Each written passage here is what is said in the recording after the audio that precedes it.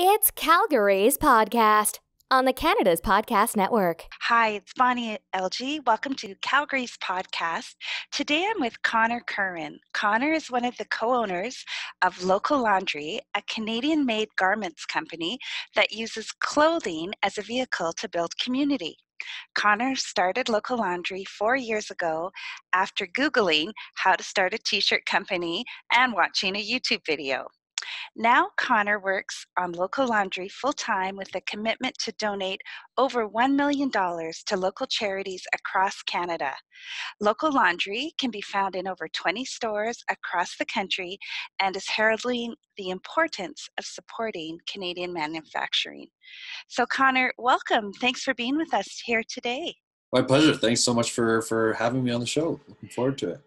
Well, why don't we jump right in and you can tell our listeners a little bit about how you actually got started and what drove you to become, I guess we would say, a social entrepreneur. Sure. Yeah, absolutely. So I'd started Local Laundry back in 2015. My wife and I were living in Sweden, and I was studying for my MBA at the time. And I really wanted something that really represented Calgary, and not just, an I Heart Calgary shirt or a shirt with a Calgary Tower on it, something that I thought really represented me and the people that made up this great city. So I kind of just did what every other idiot millennial does, and I Google searched how to make a t-shirt company. And then from there, I watched a YouTube video, and within, an hour or two, a day or two, I had an online t-shirt company up and running. And I thought this was really great, but I wanted it to be something a little bit more. There's so many t-shirt companies out there. There's so many brands that kind of just take city pride or regional pride and turn it into a brand. I didn't want to just be cashing in on this whole hashtag YYC thing. I wanted to be something that really gave back and had a positive impact in the community. And ultimately, I wanted a way to connect with other great Calgarians and other people that were doing their part to make a positive impact on this community. So it kind of developed in a few different ways. I mean, the first thing that was really baked in was donating 10% of profits back to local charities that our customers help choose. And that was the first and foremost. And that was great. And we would donate, a couple $100 here, a couple $100 there, and get customer feedback. And that was great. But we quickly realized that donating money is not the only way that you can give back and build community. So we started to develop pillars of community and different ways that we can build community. So now we have 5 pillars of community. One of them is, of course, representing where you come from, being proud of the fact that you're from Calgary, or we also have a Canada line and representing Canada as a whole. The second is by donating, of course, our local profits back to local charities. And then our third is by sharing the stories from those in the community that are creating that positive impact. Musicians, nonprofits, artists, other local businesses that are doing powerful community building. The fourth is by collaborating with those and actually finding organizations that share our values and finding ways to work together to give back. And then our fifth and final pillar of community building is by only supporting Canadian manufacturing in an effort to support a diverse Canadian economy. So those are just kind of the few ways that over time our community building efforts grew and evolved to what it is today. And I'm sure we'll probably add a few more pillars of community along the way, but we've been going strong for about 4.5 years now, and I've loved every minute of it. Well, and I'm interested to know, because that is such a robust and different business model, but what were you doing before you started Local Laundry? Have you always been an entrepreneur? Has that always been in your blood? It's definitely been in the blood. My parents moved to Canada from Ireland in the 70s, and they opened a pub about 22 years ago here in Calgary. One of the first Irish pubs here in Calgary, one of the only Irish-owned pubs in Calgary. And so it's always kind of been in my blood. But to be honest, I never thought I was quite smart enough to be a business owner. I thought you had to be really smart, know everything about marketing, finance, business permits, taxes. And I was always really scared to start a business because I never thought I knew enough. I never thought I was quite smart enough. So I did what everyone else does in the city. I thought I'd chase the money, go into oil and gas, and well, we know how that's turned out, right? Yeah, we know where that leads us. So I was one of the first of my friend group to get laid off. I worked for a company for 2 years, got laid off, and then I was like, wow, okay, well, I don't think oil and gas is the answer. So I decided to move with my wife to Sweden to study, to upgrade, get my MBA. And it was there that I really took a hard look at myself and said, what is it that I want to do that that would make me happy. I realized that it was a small business, the idea of a small business that my parents had done it. They had built a life for themselves, but they had always kind of been able to find a way to weave that's like doing good while creating and growing a business. If you walk into their pub at any given time, they probably have, anywhere from 10 to 12 different nationalities. They're a big supporter of newcomers to newcomers to Canada, since they were new Canadians themselves. They really help get people established here, bring people over, bring their families over, and that kind of thing. And so they were able to use this business as a way to kind of do good. And so I really wanted to do something similar. So I took a deep, hard look and I said, you know what, I really want to own a business. I really want to be an entrepreneur, but I want to do something that can give back and do some good at the same time. Well, one of the things that I love about Local Laundry is you really are shining the spotlight on Calgary. Yeah. And as we know, it's been a rough few years here in the city. So can you share with our listeners who really are from around the world, like, in your opinion, even in the hard times, what are some of the benefits of doing business in Calgary? Oh man, I think Calgary is the greatest place in the world. I really do.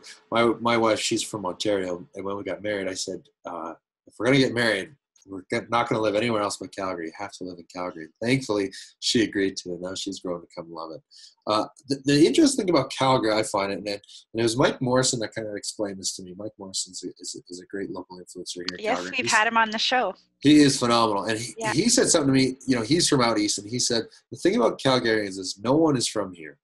No one's from here. Everyone's from somewhere else. And at first I was like, oh, okay, well, what does that have to do with anything? And he's like, if you go to places like Toronto or Vancouver, where families have been there for generations, they have their circle of friends, they have their cliques, they have their niches. No one really wants to talk to anyone or meet anyone new. We're in Calgary because everyone is from somewhere else. Everyone knows what it feels like to be that new kid at school, to be that new person in the office, to not know very many people, to not know what's going on. So everyone is super friendly. Everyone, I find, just really wants to help each other out. And we see that no more than in the entrepreneurial scene. I mean, that was one of my favorite things on starting a business here, was this. All of a sudden I had this community of like-minded individuals that wanted to build something, wanted to grow something, wanted to use it as a way to give back. And everyone was so eager and willing to kind of help each other. Whether you're a brewery or you make clothes or you make gelato, everyone just wants to see everyone here succeed. And I think that's very, very different from the likes of places like Toronto, Vancouver, where it's a little bit more cutthroat. Everyone's kind of stepping over each other to get where they need to go. Where it's here, it's like we all want the same thing. We all need to get to the same place. Why can't we help each other grow and get there together, which I think is absolutely phenomenal. And of course, with all the things that have been happening over the last few years, Calgarians just have this grittiness where it's just, we're not going to stand around and complain for very, very long. We're going to put our heads down. We're going to get to work. We're going to figure it out. We're going to make it happen. We're going to find the solutions to the problems, and we're going to get out there, get after it, and make it happen, which I just love. Yeah, that's great. But when you flip it around, and we can't deny that it has been tough here too, economically. So what have you bumped into in terms of challenges for doing, starting a business here? Well, I think as a small business, your costs are always higher. You are generally building and promoting a premium product that comes at a premium price, whether you are making organic kombucha or you're making craft beer or Canadian made clothing, you don't have the economies of scale, and you are not cutting corners. You're doing things the right way and slowly. And that comes at a premium. Most of these small businesses that we're like ourselves and other people that are here and building something, they're a premium product, right? They sell something at a premium price. So for us, example, we are making Canadian made garments, and our garments are very expensive, right? But they're expensive for a reason, right? They're expensive because we ensure that our manufacturers are paying their workers a Canadian living wage with benefits. They're adhering to Canadian labor and environmental laws and standards, and that's very expensive when larger companies can just produce overseas for a fraction of the labor cost, because who knows how those workers are getting treated, and they're not contributing to a diverse Canadian economy. And so that becomes difficult when you're trying to sell a product that's $90 a sweater to a Calgarian who's on a bit of hard times. when they can go down to Walmart and get a sweater for 20, $30 or even less. So we're really trying to promote the fact that, you know what, Calgarians, you know, while we're not in the best of times, we can't afford not to buy good clothes. We can't afford not to buy, you know, cheap products, because ultimately small business owners of Calgary, they're producing products that are better for you. They're going to last a long time. And that's, I think, the biggest challenge is fighting that sort of notion of, well, why should a garment cost this much money? And fighting that habit that we've gotten into, that we want a t-shirt for the cheapest amount of money possible, you know? Right. Well, it's very obvious you're a huge supporter of the city, and I'm wondering if you can share with our listeners, where do you go locally if you want to just get inspired? You're in a creative business, so where do you go? Do you have a spot or two that's a favorite to just kind of rejuvenate and get refocused? Yeah, absolutely. There's so many great places. What I typically do, because I work from home, you can see my lovely home office, the local laundry headquarters in my basement here. I spend every Wednesday as my meeting day, and so if someone wants to meet with me, I say, you know, come meet me. I'm going to be at Calgary Heritage Roasting Co. In Ramsey. They're a brand new coffee cafe that had just opened up in June, and it's in the old Simmons building.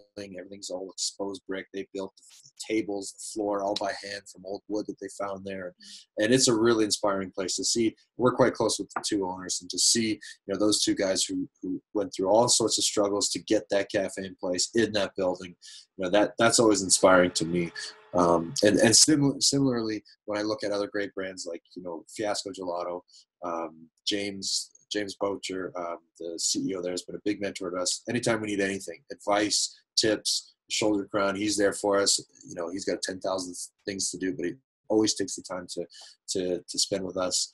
You know, and then, you know, for inspiration, if we're feeling really out of shape or need to get our sweat on, we always look to our friends over at Wow IC Cycle. I mean, it was Giving Tuesday on Tuesday, and we went and volunteered with their crew down at the Calgary Food Bank, and I was chatting away with them, and I've asked them, how much money have you guys raised, you know, for charity so far? They've raised over $700,000 for charities. Wow. I mean, we're trying to get to $1 million. We're, you know, about $40,000-$50,000 in, and they've raised over $700,000. You know, you want to talk about building community. They've figured out how to build community and bring people together.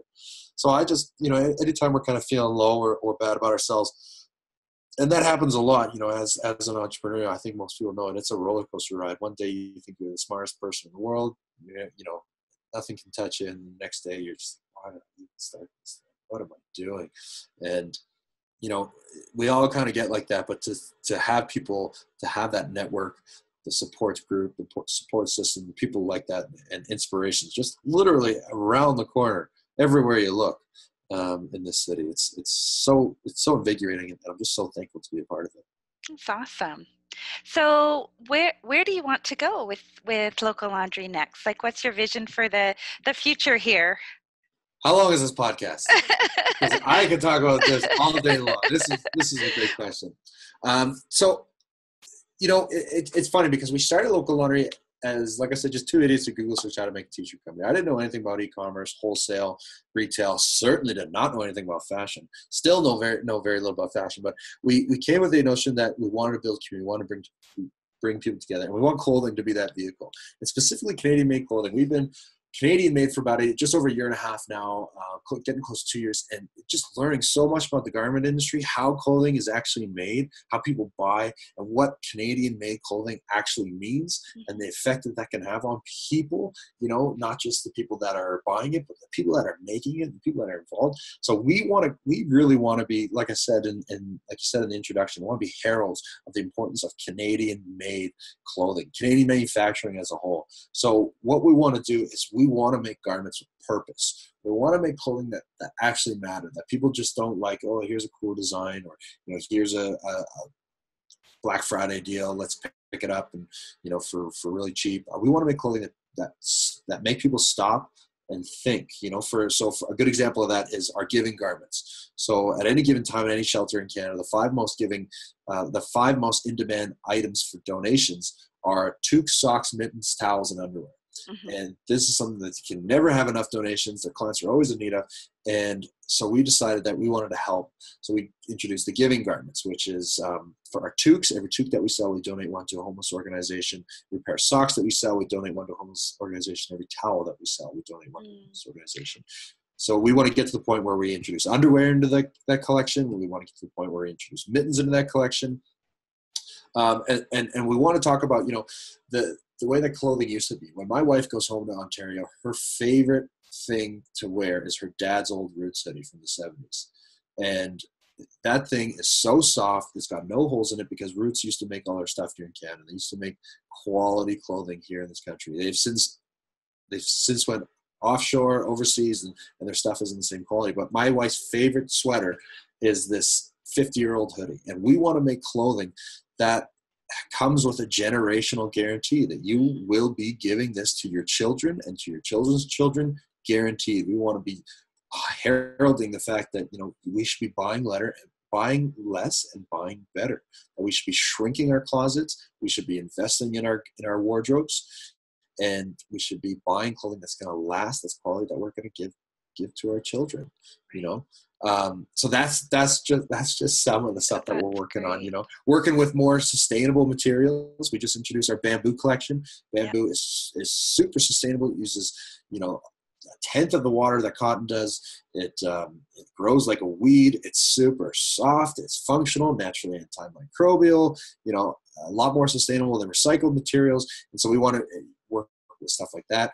Our dream would be one day that we can work with local hemp mills. Clothing used to be made out of hemp 100 years ago. Hemp is one of the most durable materials known to man, because cotton doesn't grow here in Canada. So if we can work with a hemp mill that actually grows hemp in Canada and make a sweater out of that, so we would have a sweater that was grown here and made here, and it lasted 100 years, like that is our dream. So I could go on for days and days, Bonnie. It just gets us so excited that we made the switch to Canadian made. We see the importance of it and how we get to share this with people. We get to tell people, and I just hope that people are excited as I am, and I still don't see myself as a fashion designer. I don't see myself in the fashion world. We really see ourselves as community builders, and we just think that there's such big opportunity with clothing to kind of share that story and get people excited about it, Yeah, absolutely. Absolutely. Well, let's talk a little bit more personally here for a few minutes. So can you share with me, what is the greatest piece of advice that you've been given, or one that you've really used as a touch point as you've built your business? Yeah, I think, one of the greatest pieces of advice that I've been given was, don't ever forget where you came from. Don't ever, and this is something that James from Fiasco really, really preaches, and it really hits home. Don't ever forget where you came from. Don't forget the people that put you where you are. I could talk to you all day about how I'm the smartest person in the world, how I figured out this YYC design, but that doesn't mean anything if it wasn't for the people that, really supported us in the get-go. Believe it or not, Lululemon was a big part of our success in the get-go. It was, a couple of Lululemon stores that really started to buy our YYC stuff from the very get-go and wearing it at their stores. And they kind of really helped legitimize us. And it was the friends that bought right out of the gate, the retailers that took a chance on us, that saw something in us that maybe we didn't see it ourselves. So I think it's never forget where you come from. Another great piece of advice that I learned, I read from a book, was that, without relationships, you don't have a business. Relationships are absolutely key. And it's something that Dustin and I really, really take to heart. Dustin and I, my business partner, Dustin Paisley, we kind of took a day one day. We're like, what are we good at? What are we good at? We're not accountants. We're not designers. We're not clothing, fashionistas. What are we good at? And we thought, what we're good at is really fostering relationships. Everyone from our lawyer to our manufacturer, to our retailers, to our customers, our team, we really genuinely care about everyone that interacts with us and the brand. A great example of that is our manufacturer. The clothing, printing and manufacturing is a ruthless game. It's a tough game, and we're by far one of our suppliers' smallest clients. They say we're the only client that says thank you. We're the only client that says thank you, which is crazy because they have clients that are so demanding, that spend so much money, that require so much. And, as little things as saying thank you. And that shocked us because that's like, we say thank you like 10,000 times a day to everyone involved. And we're the only ones that remember birthdays and send Christmas gifts and that kind of thing. And I just think without relationships, you don't have a business. Your business, that's all business is. It's just an entity that's built on relationships and people that, I think sometimes people can take customers for granted. They can take your business relationships for granted. I just say never, ever take a relationship for granted. Always do your best to nurture, to foster them. And I even see it, with my business relationship with Dustin. Sometimes I just check in with Dustin. How you doing? How you feeling? Are you hungry? Because Dustin eats all the time. So you just got to always make sure Dustin's fed. But you got to foster that relationship. You can never take anything for granted. And then, in particular with your family, my wife is one of the biggest supporters of local laundry there is. And she's a big part of why I'm able to do this. And I have to make sure that I'm spending enough time with her and, tending to her needs and that kind of thing. And, the thing about a business is you can love a business all day long, but the business itself is never going to love you back. Yeah. A business is not capable of loving you back. The only people that are capable of loving you back is the people that the business touches. So I'm very, very big on relationship. And the third and final piece of advice, especially I get asked all the time about entrepreneurs that want to start a business. What's some good advice to start a business? I just say, shut up and do it. Shut up and start a business. Start a podcast. Start painting. Just start. I think so many people get caught up in, I don't know if my idea is good. I'm not smart enough. I got to come up with a business plan, a marketing plan. It's by the time I've met so many people that come up with the perfect plan, and then it's 3 years later and they still haven't started because they're still planning. I started local laundry with a Google search and a YouTube video, and 2 days later I had a website. And I thought that when I initially started, I wanted to do community T-shirts. I didn't even think about the YYC, and the YYC was just kind of an afterthought. And if I had planned my business around making community T-shirts, I'd still be sitting on hundreds of community T-shirts I couldn't give away, But I started and I adapted and I learned. I made a ton of mistakes. We still making mistakes, And that's the other thing is that people always look to entrepreneurs and think they're all so smart and everything, but the reality is we don't have a clue what we're doing, and then the thing that brings me comfort is no one knows what they're doing. No, we're all learning as we go. We're all just making it up. We're all just throwing spaghetti to the wall and seeing what sticks. And I think I take a lot of comfort in that fact that, I'm going to get up every day. I'm going to give it my darndest, and I'm probably going to fall over and trip 10,000 times, but that's part of the fun. It's part of the journey. And eventually I'm going to get up and going to be one step further than where I started, Yeah, you just have to have the courage to start sometimes. Absolutely. Yeah, stop talking about it. Just start. Just start. Well, are you reading any books that you would recommend to our listeners? Oh, yeah, I got loads of books. I find reading books really difficult. I love audiobooks. I love driving and listening to books. So two books that I kind of got on the go right now. One book that I'm reading is called Extreme Ownership by Jocko Wilkins. He's like this crazy ex-Navy SEAL guy, and he just says, everything that goes wrong in your life or your business, you have to own up and completely take ownership of. If you have a team member that works under you and they're not doing their job, stop trying to put the blame on them. Maybe you should start putting the blame on you, and what can you do to make sure that they're doing their job better? And that's the kind of mentality that Dustin and I take. We're never going to point fingers and say this is someone else's fault. We always look at ourselves first and say, how could we have avoided this? What could we have done better? And take ownership. Right. And then the second book that I'm reading is called Scaling Up, which is based on the Rockefeller Habits, which is a really good book that focuses on four main pillars: people, strategy, execution, and cash. And that's been really, really helpful, particularly the cash part. Dustin, he works for the bank. I'm not very much a numbers guy, but just the idea of how important cash is in a business. It is lifeline. And most entrepreneurs are terrified of it. It's not the part that they're passionate about. It's not the sexy part of the business. And most people, would rather just dig their head into the creative part and never, ever look at the bank account. And it's so important. And so Dustin and I really, really, every day we look at cash. Every day we do cash flow analysis, and really make that the lifeblood of our business. And that's what we want to do. We want to be a profitable business right from the very get-go. So Right, right. those are just some of the books. And do you have any favorite podcasts? You mentioned you like driving, when you're driving around, you like to listen to books or. Yeah, I listen to quite a few podcasts. I'm like every other, every other male in their late 20s or late 30s love Joe Rogan. I mean, he's the king of podcasts. He always says such interesting people on his show. Another one I've been listening to recently, Masters of Scale by Reid Hoffman. That's a great one. To how to learn how to scale up.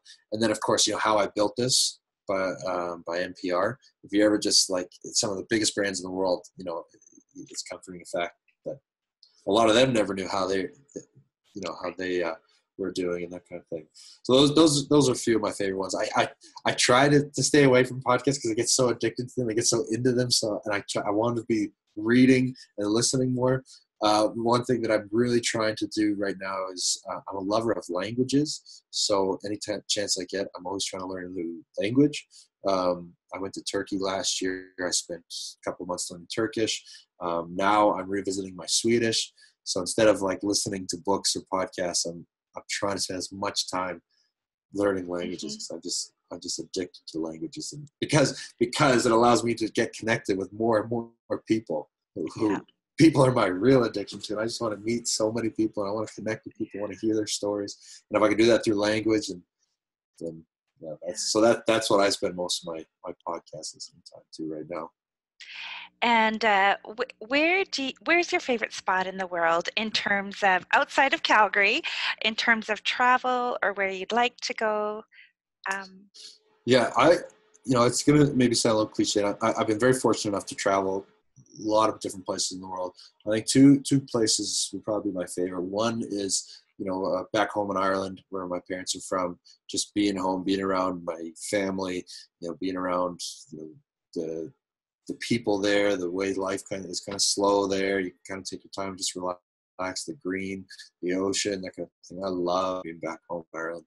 But then the second is other than Calgary, I think we are absolutely so spoiled just out of the mountains in our backyard. Mm-hmm. And I'm not even that big of a hiker. I don't ski. I just love being in the mountains. I love driving through the mountains. My wife and I love just staying in hotels there, just going for short little hikes, and just kind of just being in awe, in the presence of these glorious mountains. I think if you're ever having a bad day or you're going through some rough stuff, just drive out to the mountains and go for a little walk. It is so healing, and it's just so lovely. And we're so lucky to just live, 45 minutes, an hour away from the most beautiful places in the world. Mm-hmm. One place my wife and I really want to go to is we'd really love to go to Japan, just because it'd be so different and everything, so different there and beautiful, and the food.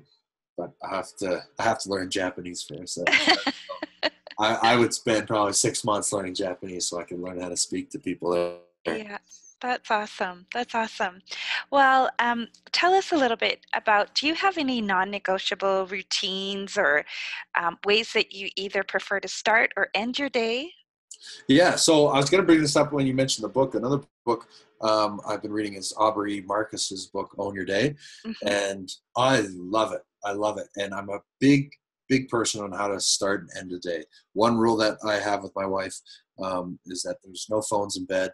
We're not allowed laptops in bed, no screens in bed. I'm really big on, dimming the lights down, getting myself ready for bed and putting the phone, outside the room or far out of the room. So what I like to do then is how I wake up is we have this like Philips Hue light that is our alarm that brightens the whole room, and it feels like natural sunrise. We have like 4 alarms going off everywhere, and they're like placed in various parts around the room. So I have to like get up, walk around, and turn them all off. And then from there, the night before, I make my wife my lemon water, take some lemon, and so throw that in you. That helps wake you up. Shower, and then I'm a big fan of stretching. It's like try and touch. I'm the biggest, most inflexible guy you'll ever meet. I'm far from dainty or delicate or coordinated, but I love trying to touch toes every day. I also have another goal that one day I'd love to be able to do the splits like Conor McGregor. So I'm always practicing like stretch my legs as far as I can. Not very good at it. And then I try to do a couple push-ups every day and that kind of thing. but I'm big on morning routine. But yeah, no phones in bed. No, I deleted like as much social media as I could off my phone, trying to get away from the phone. Yeah, I think people just need a little bit more quiet time in their lives, and protecting that 8 hours of sleep, man, oh man, that's a big thing that I've been focusing on in 2019 is protecting that 7-8 hours of sleep. I think a lot of people think that the hustle life, the entrepreneur life, you got to be working 4 a.m, sending emails, and 3-4 hours sleep, and guilty if you're not up at the crack of dawn and that kind of thing. But I'm getting my sleep. I'm making sure I'm getting good sleep. I'm doing all that I can to Awesome. Well, and you provide me with the perfect segue for our second last question here. And it's one we ask in every podcast across the country, because entrepreneurs are often so connected to technology. This is a hypothetical question. But if you could imagine that we were going to drop you off at a tropical island, there is no technology allowed, there's no Wi-Fi connection, none of those things. There is one phone booth, so when you're ready to be picked up, we will come and get you. And you can assume that you would have your basic needs met. So it's not like Survivor, but you're there alone. And so the question for you, Connor, is how long do you think you would last before you would call for the boat to come Did I lose you? Hello? Oh, I got you. Okay, so Sorry about that. no worries. I'll just start that question again, just so it's easier for our editors. So, so if you could imagine that you were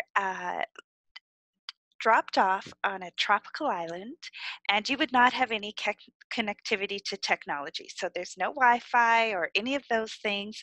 There is a phone booth on the island. So when you're ready to be picked up, we will come and get you. You're there alone, but your basic necessities would be met. So it's not like you have to live like Survivor Man or something like that. So the question is, how long do you think you would last, and what would you do while you're there? Oh man, that is a great question. That was a very great question. Well, I think I'd probably miss my wife, so I probably couldn't stay too long. I'd be going crazy without her. So I'd probably only be able to last maybe 3, maybe 5 days, a week max, if the phone call did go through. And what I think I would do there is I'm just a big fan of just kind of being with my own thoughts. I'd probably walk the island, be in deep thought. I tend to have these like what I call shower thoughts, where if I don't have any other distraction, I'm in the shower, or sometimes I just go sit in the steam room. I just have these like wild thoughts, because all I think about is local laundry and business. So I'd probably just be thinking about life, how we can make business better, and I'd probably take a stick in the sand and draw up all these crazy, wacky ideas that I present to Dustin, my business partner. He'd probably think like, "You're crazy. These are terrible ideas. None of these will work." So I really just, I'd be running around, walking around. I'd probably try and build something. I really like building stuff with my own hands and figuring things out, so I probably, walk, build, and think. But I probably wouldn't be able to last more than 3 days without my wife. If my wife was there, we could stay there for like 2 weeks. Yeah. Okay, great answer. So is there anything else that you'd like to share with our listeners before we end our chat today? I think just the importance of checking your labels, understanding where your clothing has come from, understanding where your products come from.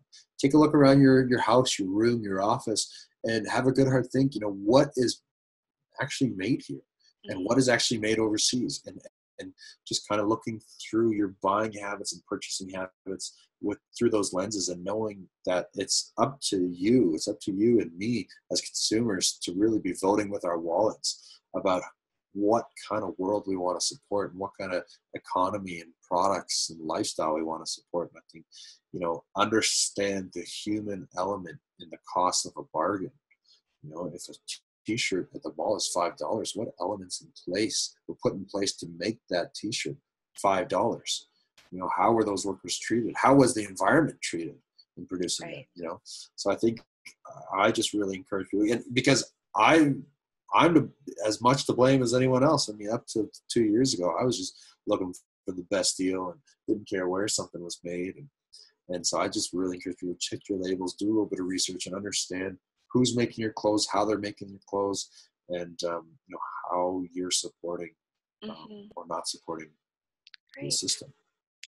So how can our listeners either get in touch with you or find out more about local laundry? Can you give us your online details so we can make sure people can find you? Yeah, absolutely. So people can find us at www.locallaundry.ca, at Local Laundry on Instagram and Twitter and LinkedIn. We're at 25 stores across Canada. Mark's is a great retail partner in Calgary, Edmonton, and Victoria. Below the Belt in all the malls in Calgary. Some great local independent retailers like Meraki Supply Co. in Kensington here in Calgary, Stealing Home, Liz and Lottie. There's plenty of places that you can find us. We're going to be at Market Collective next weekend, December 13th, and again on for that weekend, and then again on December 20th for that weekend. Awesome. And if anyone has any questions, feel free to fire us an email, Instagram, direct message. Always happy to help. Well, I have to tell you, Connor, your enthusiasm for doing business in Calgary is quite inspiring. I'm not sure that I've talked to someone who has so much energy about all the benefits of doing business here. So thank you so much for being a guest today, and really enjoyed chatting with you. Oh, well, thank you. I appreciate the kind words, and thank you for wanting to highlight us and supporting us as well. We're more than happy to be here. Well, truly keep up the great work. We'll do our best. Thank you. Okay. All right. Thanks.